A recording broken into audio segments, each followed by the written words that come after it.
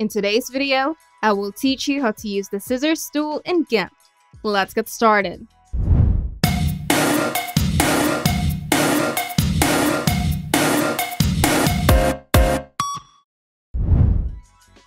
Start by opening the image that you want to work on in GIMP.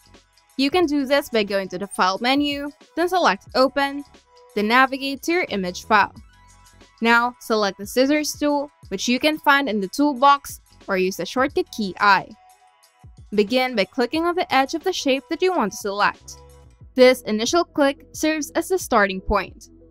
Then proceed to click at regular intervals along the perimeter of the shape, making sure to follow its contours.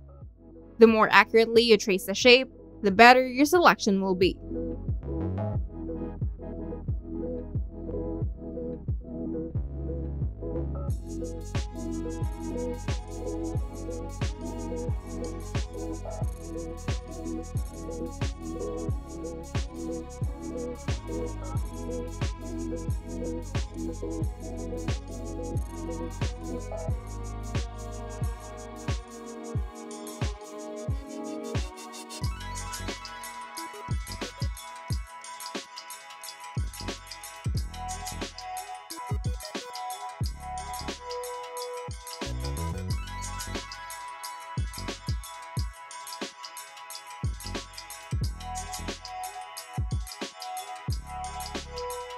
And once you've clicked around the entire shape, it's time to finalize your selection.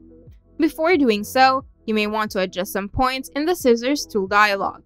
For example, you can enable feather edges to create a smooth selection boundary. To choose the selection, click on the first point that you made. This will connect the last point you clicked to the first one.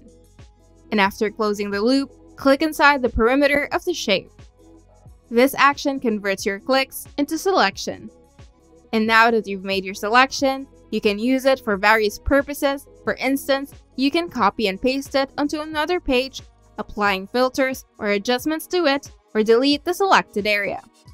Experiment with different tools and options to achieve the desired effect. Remember, practice makes perfect. Don't worry if your first attempts aren't perfect. With practice, you'll become more proficient at using the scissors tool to make accurate selections in GIMP. Enjoy exploring and creating with your newfound skill. If you find this video helpful, make sure to leave a like and subscribe. And if you want to see more tutorials, turn on the notification bell to get notified whenever we upload new videos.